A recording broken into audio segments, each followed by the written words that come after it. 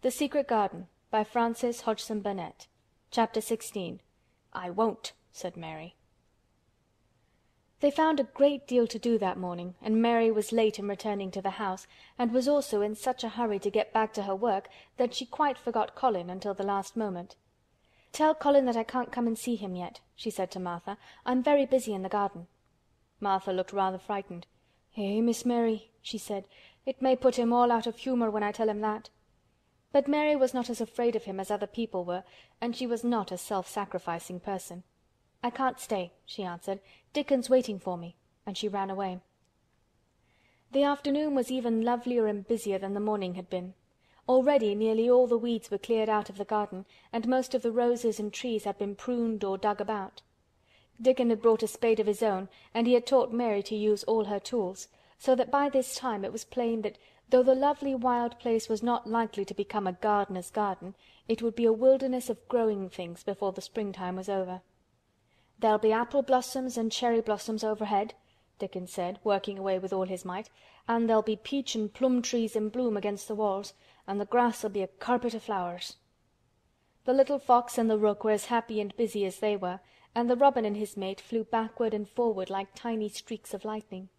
Sometimes the rook flapped his black wings and soared away over the tree-tops in the park. Each time he came back and perched near Dickon and cawed several times, as if he were relating his adventures, and Dickon talked to him just as he had talked to the robin. Once, when Dickon was so busy that he did not answer him at first, Soot flew onto his shoulders and gently tweaked his ear with his large beak. When Mary wanted to rest a little, Dickon sat down with her under a tree, and once he took his pipe out of his pocket and played the soft, strange little notes, and 2 squirrels appeared on the wall and looked and listened. "Tha's a good bit stronger than tha was," Dickon said, looking at her as she was digging. "Tha's beginning to look different for sure." Mary was glowing with exercise and good spirits. "I'm getting fatter and fatter every day," she said quite exultantly. "Mrs. Medlock will have to get me some bigger dresses. Martha says my hair is growing thicker. It isn't so flat and stringy." The sun was beginning to set and sending deep gold-colored rays slanting under the trees when they parted. "It'll be fine tomorrow," said Dickon. "I'll be at work by sunrise." "So will I," said Mary. She ran back to the house as quickly as her feet would carry her. She wanted to tell Colin about Dickon's fox cub and the rook, and about what the springtime had been doing. She felt sure he would like to hear. So it was not very pleasant when she opened the door of her room to see Martha standing waiting for her with a doleful face. "What is the matter?" she asked. "What did Colin say when you told him I couldn't come?" "Eh," said Martha, "I wish tha'd gone. He was nigh going into one of his tantrums. There's been a nice to do all afternoon to keep him quiet. He would watch the clock all the time." Mary's lips pinched themselves together. She was no more used to considering other people than Colin was, and she saw no reason why an ill-tempered boy should interfere with the thing she liked best. She knew nothing about the pitifulness of people who had been ill and nervous, and who did not know that they could control their tempers and need not make other people ill and nervous too.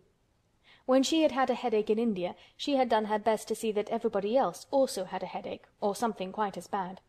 And she felt she was quite right, but of course now she felt that Colin was quite wrong. He was not on his sofa when she went into his room. He was lying flat on his back in bed, and he did not turn his head toward her as she came in. This was a bad beginning, and Mary marched up to him with her stiff manner. "Why didn't you get up?" she said. "I did get up this morning when I thought you were coming," he answered without looking at her. "I made them put me back in bed this afternoon. My back ached and my head ached and I was tired. Why didn't you come?" "I was working in the garden with Dickon," said Mary. Colin frowned and condescended to look at her.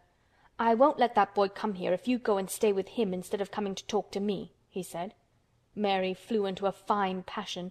She could fly into a passion without making a noise. She just grew sour and obstinate and did not care what happened. "If you send Dickon away I'll never come into this room again," she retorted. "You'll have to if I want you," said Colin. "I won't," said Mary. "I'll make you," said Colin. "They shall drag you in." "Shall they, Mr. Rajah?" said Mary fiercely. "They may drag me in, but they can't make me talk when they get me here. I'll sit and clench my teeth and never tell you one thing. I won't even look at you. I'll stare at the floor." They were a nice agreeable pair as they glared at each other. If they had been 2 little street boys they would have sprung at each other and had a rough-and-tumble fight. As it was, they did the next thing to it.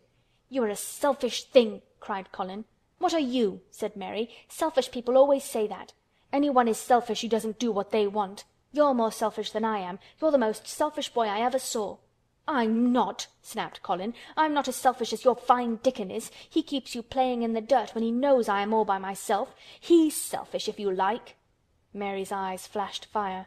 "He's nicer than any other boy that ever lived," she said. He's like an angel." It might sound rather silly to say that, but she did not care. "A nice angel!" Colin sneered ferociously. "He's a common cottage boy off the moor." "He's better than a common Rajah," retorted Mary. "He's 1,000 times better." Because she was the stronger of the two, she was beginning to get the better of him.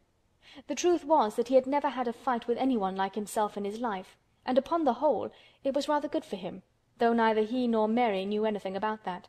He turned his head on his pillow and shut his eyes, and a big tear was squeezed out and ran down his cheek. He was beginning to feel pathetic and sorry for himself, not for anyone else.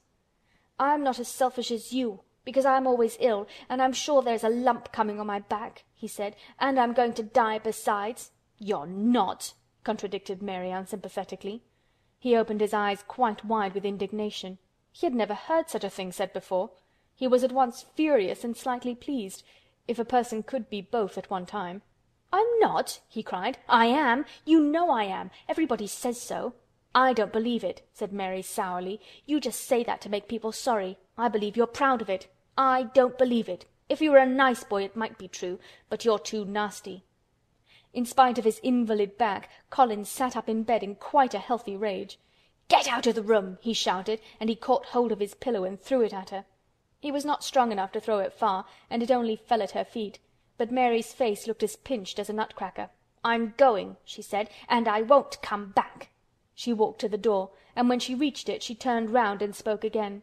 "I was going to tell you all sorts of nice things," she said. "Dickon brought his fox and his rook, and I was going to tell you all about them. Now I won't tell you a single thing." She marched out of the door and closed it behind her, and there, to her great astonishment, she found the trained nurse standing as if she had been listening, and more amazing still, she was laughing. She was a big, handsome young woman who ought not to have been a trained nurse at all, as she could not bear invalids, and she was always making excuses to leave Colin to Martha or anyone else who would take her place. Mary had never liked her, and she simply stood and gazed up at her as she stood giggling into her handkerchief. "What are you laughing at?" she asked her.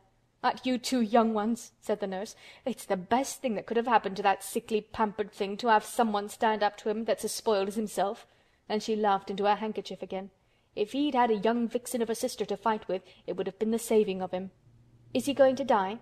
"I don't know and I don't care," said the nurse. "Hysterics and temper are half what ails him." "What are hysterics?" asked Mary. "You'll find out if you work him into a tantrum after this. But at any rate you've given him something to have hysterics about, and I'm glad of it." Mary went back to her room, not feeling at all as she had felt when she had come in from the garden. She was cross and disappointed, but not at all sorry for Colin. She had looked forward to telling him a great many things, and she had meant to try to make up her mind whether it would be safe to trust him with the great secret. She had been beginning to think it would be, but now she had changed her mind entirely. She would never tell him, and he could stay in his room and never get any fresh air and die if he liked. It would serve him right. She felt so sour and unrelenting that for a few minutes she almost forgot about Dickon and the green veil creeping over the world and the soft wind blowing down from the moor. Martha was waiting for her, and the trouble in her face had been temporarily replaced by interest and curiosity. There was a wooden box on the table, and its cover had been removed and revealed that it was full of neat packages. "Mr. Craven sent it to you," said Martha. "It looks as if it had picture books in it." Mary remembered what he had asked her the day she had gone to his room. "Do you want anything? Dolls? Toys? Books?" She opened the package, wondering if he had sent a doll, and also wondering what she should do with it if he had. But he had not sent one. There were several beautiful books such as Colin had, and 2 of them were about gardens and were full of pictures. There were 2 or 3 games, and there was a beautiful little writing case with a gold monogram on it and a gold pen and inkstand. Everything was so nice that her pleasure began to crowd her anger out of her mind. She had not expected him to remember her at all, and her hard little heart grew quite warm. "I can write better than I can print," she said, "and the first thing I shall write with that pen will be a letter to tell him I am much obliged." If she had been friends with Colin, she would have run to show him her presents at once, and they would have looked at the pictures and read some of the gardening books, and perhaps tried playing the games, and he would have enjoyed himself so much he would never once have thought he was going to die, or have put his hand on his spine to see if there was a lump coming. He had a way of doing that which she could not bear. It gave her an uncomfortable, frightened feeling, because he always looked so frightened himself. He said that even if he felt quite a little lump some day, he should know his hunch had begun to grow. Something he had heard Mrs. Medlock whispering to the nurse had given him the idea, and he had thought over it in secret until it was quite firmly fixed in his mind. Mrs. Medlock had said his father's back had begun to show its crookedness in that way when he was a child. He had never told anyone but Mary that most of his tantrums, as they called them, grew out of his hysterical, hidden fear. Mary had been sorry for him when he had told her. "He always began to think about it when he was cross or tired," she said to herself, "and he has been cross today. Perhaps he has been thinking about it all afternoon." She stood still, looking down at the carpet and thinking. "I said I would never go back again," she hesitated, knitting her brows. "But perhaps, just perhaps, I will go and see if he wants me in the morning. Perhaps he'll try to throw his pillow at me again, but I think I'll go." End of chapter 16.